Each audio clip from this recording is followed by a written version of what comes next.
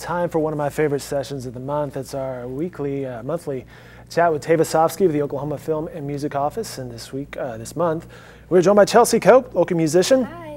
One of my favorite local musicians. Ladies, thanks so much for stopping in. Tava, always good to see you. Chelsey as well. Chelsey, at the end of this segment, will be performing a song off the Blackwatch Christmas album, which probably has a specific name, album-wise. It's like the sixth version of this. It's the sixth. So I believe so. Which is fantastic stuff. We'll hear from her at the end of this. Tava, always good to see you. And we're going to kind of recap 2016 in film and music, and it was a very productive year for you.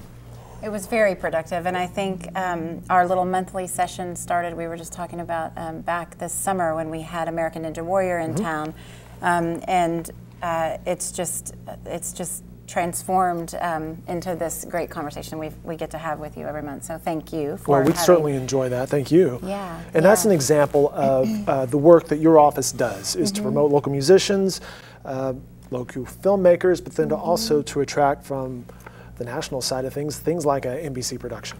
Right. So as most of you know, we have the film rebate program, which was renewed in 2014 for 10 years. And one of the notions behind that, as a reminder, was to recruit television as well as feature films, recruiting people from out of state, but also allowing local filmmakers to utilize that. Whatever filmmakers spend in state, they get a up to 37% cash rebate. So it's a very, very competitive, very great incentive for all filmmakers to use. And so for the first time ever this year, 2016, we actually had 3 television productions come to town. So one being American Ninja Warrior, another being it's called Oklahoma City Project is the working title. It's a reality show What can you tell us about that, Tava? I can't tell you anything yet. Come on. Nathan Poppy's been trying to get that out of me, but as a good reporter should be. It will roll out in 2017, as well as American Gods. Okay. And that is the series on Stars, right? Yes, yes. Okay. Neil Gaiman wrote the novel, and this was adapted to a television series. Fremantle Media was looking for a place to set up shop for season after season, and when they looked at Oklahoma, we really wanted to be able to accommodate them for the entire show. However, our rebate program is still smaller and growing. Hopefully over the years it will grow, but we were able to get them here for a week. And so where did they shoot at? They hubbed out of Toronto.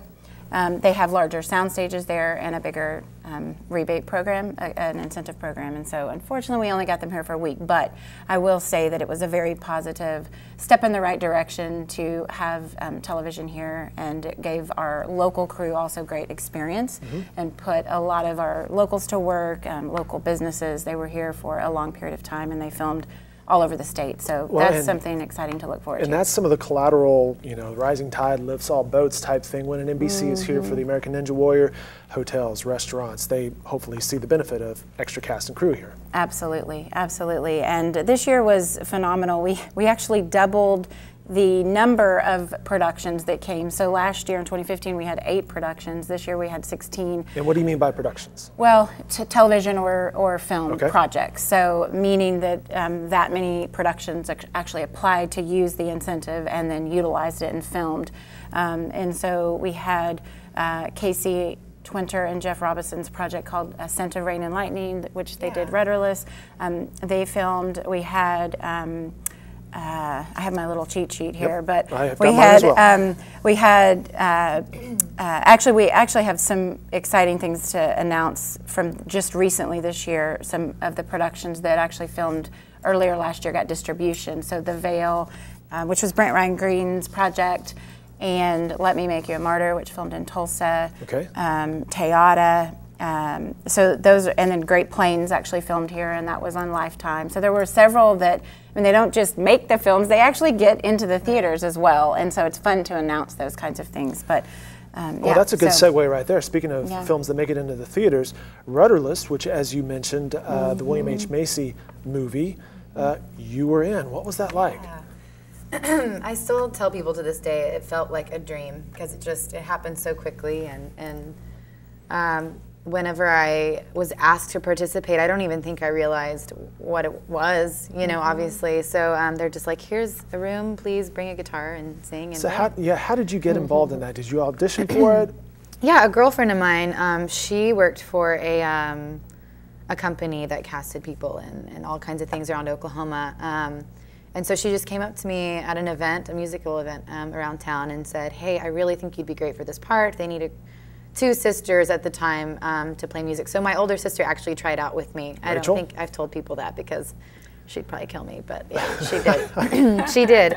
And so we auditioned in Norman with Chris Freihofer, and then I got a call back, and it was like, you know, please come here, bring a guitar again, and whatnot. And I remember waiting in a room, and then they were like, we're ready for you. So I walked in there, and it's just a little small carpeted room, and it was like William H. Macy and all the producers, and I had no idea who was going to be in that room. So I remember looking down and grabbing my guitar and realizing I didn't bring a pick, and they were pretty far away. So I ended up getting this huge blister on my finger. Oh, no. I was trying to play out so loud, but it was shocking to walk into that room and just there they are. So.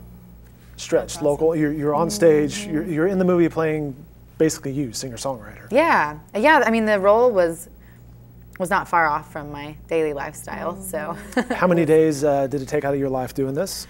I think overall, I worked on it. I'd say a little over a month. Luckily, at the time, I had a really great job where I would just call my boss and be like, I just got an email. I have to be there at 5 a.m. the next day. I can't make it into work. And he was super supportive, so that was really nice. But yeah, it was just random. They would add me in scenes last minute, or you know, and they were really great. Casey and Jeff are great. I think they have a high level of respect for local everything, local artists and all that. So they ended up adding me in scenes kind of throughout, randomly, to give me an opportunity to be in the movie more. So we were chatting with Casey last time or a couple times ago about the fictitious bar that was created. The whole time I'm watching Rotoless, I'm thinking, where is this bar at? And he's like, no, that doesn't actually still exist anymore. But I thought it did, and I went to Guthrie recently, and I was asking people on the street where it was because I was driving around in circles, and they're like, oh yeah, it's this way, but I never found it. So I never found it. Maybe it like went back into the ground or something. It's top secret. I'm not sure. But. Well, Tava, that's an example of the pool of talent that we have in this market that I'm sure you are promoting as well. Crew, but then also local musicians as well. Right, and which reminds me something that we started this year, which was really incredible, is a networking and mentoring series for filmmakers and music makers. And so we kicked it off in the spring with our a film-focused event. We brought in a producer who actually has produced 2 films here. He's an Oklahoma City native, but he's also a studio executive.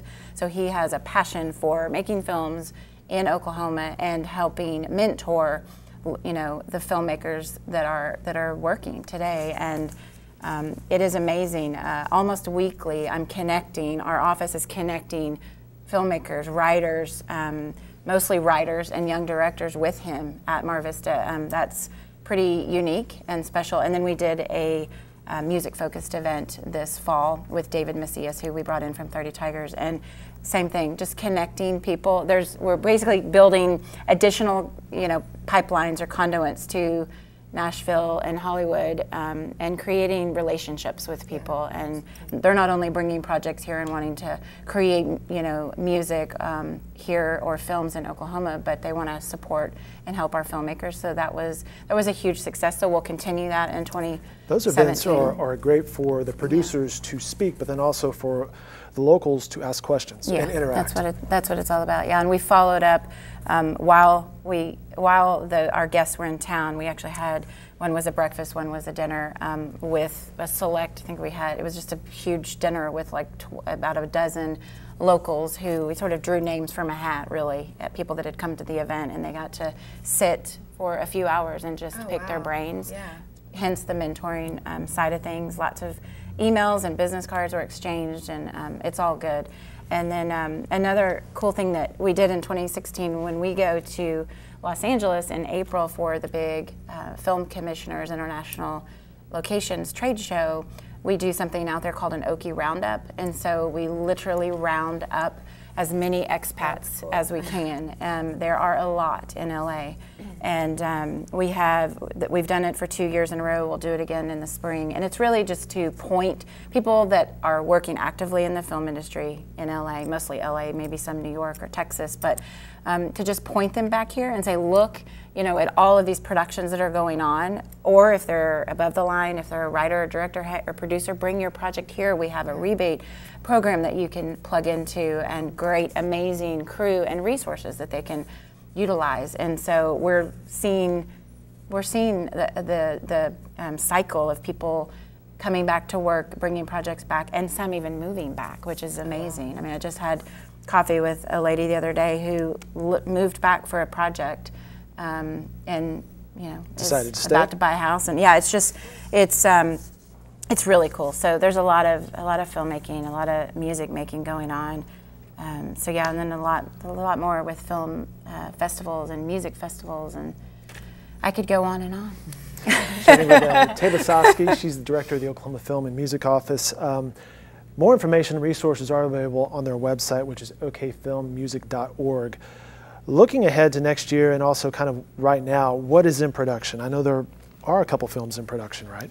Right. Actually today, I believe, Wildlife might be wrapping. Okay. They have been here. That's starring Jake Gyllenhaal and Carey Mulligan, with Paul Dano directing. That was. Let me ask you about this, because nice Jake Gyllenhaal up in the Enid, perhaps part of the state.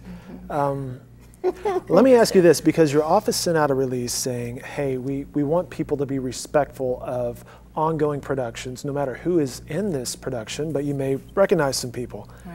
How is the response of Oklahomans when you ask for some courtesy? For the most part, are people fairly respectful, or? The phone calls quieted down. Oh my goodness, there's Jake. Yeah, I think the social media and the phone calls quieted down a little bit.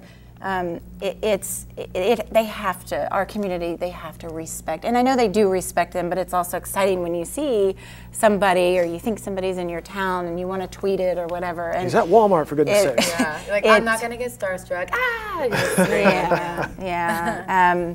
I mean, it is exciting. However, I mean, we have to respect their privacy, and in order for them to get their work done. It's very expensive to make a movie. Every minute counts, and you've been on a set, you can't. Selena Gomez went through the same thing. There were days on set where she'd be there with, her bodyguards or whatever, but there were also people that I knew that were saying, oh, my little sister and her friends, or she's going to be here today, or, I can't imagine what that's like, so. Yeah, so. And then we have another, we talked about it last week, I Can Only Imagine. It's based off the song called I Can Only Imagine. And so they've been here rolling cameras all month. They will bleed into January a little bit. So they're really engaging the community. They have a lot of big concert scenes, obviously, for that. So, and we have an animated feature going on in Tulsa with a local native producer, Jason Berman, and then he's partnering with Steelhouse Production, which is a digital effects company in Tulsa. Cool. And there hasn't been a whole lot of information. We're about to send a press release out for that, but it's been underway, and we're excited about that. We have another one wrapping in Bartlesville. So we have 4 going on right now, and then we literally have like 6 between January and April that are starting principal photography in 2017. So it's a lot, lots of paperwork and lots of support. That's what we do, is support and connect, the resources. Just connect all the resources that Oklahoma has to offer. So it's amazing though when you talk about connecting and supporting. You two hadn't met before this morning, yet you have so many connections and people that that's crazy. Similar, contacts. Yeah. And I think that's probably the case with a lot of people in the creative field. It's like, hey, I know this person, you should meet this person, and then that's what it's all about. It builds. And we all know that in this industry. I mean, in film or music, that's what I love about this job and this office, and coming home to my home state. It's so fun to just connect people. She was born in Ada, and I grew up in Ada, and she knew my brother Zach, and just a lot of other fun connections. So that's crazy. So I love it. You had mentioned staying connected with our office and going to our website, so I appreciate that. And just we'll wait until January, but we are launching a new website. Oh, look it's out. Be extra Breaking news right and left during this segment. Right. We'll continue doing our monthly newsletter, which we always put great information in for people to connect to, and then our social media. And then we're also going to be launching, we'll announce it as we do everything, but a really cool video series that will spotlight filmmakers and music makers working in Oklahoma, just to help further our message about Oklahoma. So. Very good. Again, that website, okfilmmusic.org. Let's move ahead. Last time I saw you perform, Chelsey, was at the Farmers Market J.D. McPherson show there. I walk in, you're mid-set, voice is just soaring, which sounded fantastic in that place. What's new with Chelsey Cope in the music scene? Because if you follow Chelsey on social media, it seems like you're always creating. You know, at home, kicking back with the dog, writing a song or something. Yeah, he's my biggest fan. I make a joke, though, if I hit a wrong note or, you know, whatever, he leaves the room, so that's a bummer. But it's a sign. Yeah, it's a sign. But you have a new band, Vonna Pearl? Yeah, Vonna Pearl. So I've been working on my first ever full-length solo record for the last probably 8 months. It's been slow moving, but I wanted it to be that way. I wanted to take my time. And Taylor Johnson, who I'm in Vonna Pearl with, has been tracking it for me at Lunar Manor, which is Graham Colton's studio here in the city. And while I was in the studio one day, he asked me to sing on a song of his, and we had never sung together before. So, you know, before you leave, can you sing on this song? So I did, and we looked at each other and we're like, our voices sound really good together. So it escalated from there. It happened really quickly. We formed Vonna Pearl, and we're lucky enough to have some guys that we know. Is there any significance behind the name Vonna Pearl? Is this a combination? It's actually his great grandmother's name. Okay. Which I thought was really neat. So so from then on, we have a couple managers now that are kind of taking the reins for us and making things happen. So a lot is going to be happening in 2017. Look forward to some Vonna Pearl music coming up next year. You just recorded a session with Nathan Poppy, our Nathan Poppy here, entertainment editor with the Oklahoman. He does the B-Dub sessions with Jonathan Fowler, and how'd that go? It was awesome. Yeah, it was so dreamy. Christmas time, they had all these lights hung up. I haven't done a V-Dub session since I think maybe it's been a few years. So and the gist of this is local musicians, VW van, Nathan with a camera at the front. It's squeezing the phone in booth, everyone. right? Yeah, it's interesting. Just you and your instruments and other people in that tiny van. It's you really get to know each other in that situation. And then you appeared on Blackwatch, as we mentioned off the top of this, the 6th Christmas album, and that is the song you'll be playing for us now, which is? It's called Holiday Party. It's basically just about all the love that goes in the air whenever the holidays are around, and going to a holiday party and meeting someone, and it talks a little bit about, you know, the drinking and the bad decisions, stuff like that. So it happens. It happens. And this is an original that you wrote. Yeah, I did. Some of these songs on the album are covers, but some are originals, and that includes yours. Yep, it sure is. I think it's my first ever Christmas song to write. So special one. Right, unlike the Grinch, I guess. I don't know. Well, Chelsey, we'll let you take it away. Cool. Thanks.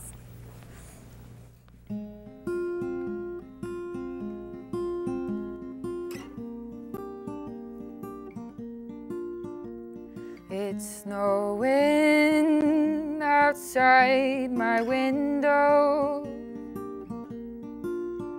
and cars are parked all the way down the street. But I don't want to go out tonight. I want to stay warm inside. I don't want to go out tonight, but this feels right. Oh, it's Christmas time. We are going to a holiday party. Decorate the tree. Our eyes meet and you move slowly over to me. We are going to a holiday party where true love unfolds only for tonight. Let's paint the streets in gold.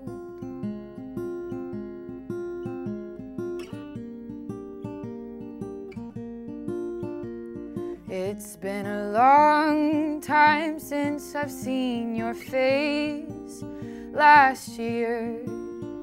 And all this time I thought you never knew I was here. But I don't wanna go out tonight, but I saw you in the liquor store line. I don't wanna go out tonight, but this feels right. Oh, it's Christmas time. We are going to a holiday party. Decorate the tree. Our eyes meet and you move slowly over to me. We are going to a holiday party where true love unfolds only for tonight. Let's paint the streets in gold.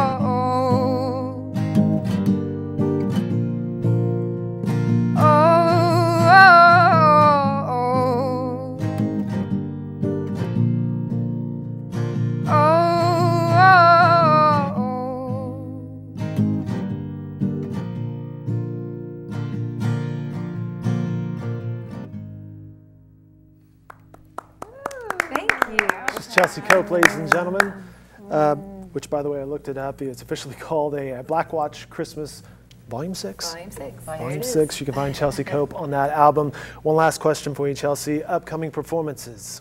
Yeah, so it's pretty low-key right now until I get the record finished. But something fun that a lot of local musicians and I do every year is this thing called Come Sunday. It happens at our friend John's house in his living room.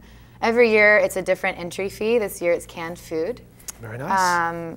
And so we always try to help out in the community in some way with these shows. So I think it's about 7 of us. I know it's myself, Samantha Crane, Chase Kirby, John Calvin. Lots of people, and it's awesome. It brings us all together to do a couple Christmas songs each, and we collaborate, and it's a lot of fun. So. Sounds great. Well, congratulations on that song. Well done. By the way, when you're putting together a Christmas album, how far back do you have to record this? Oh man, it was in July. So how do you get in the Christmas spirit? I went to Walmart and bought lights. Maybe eggnog wasn't available yet. Yeah, I did. I set up some lights in a room and listened to a couple of Christmas songs to get in the spirit, and just like turned off all the lights and just pretended like it was Christmas time. So it worked, I think.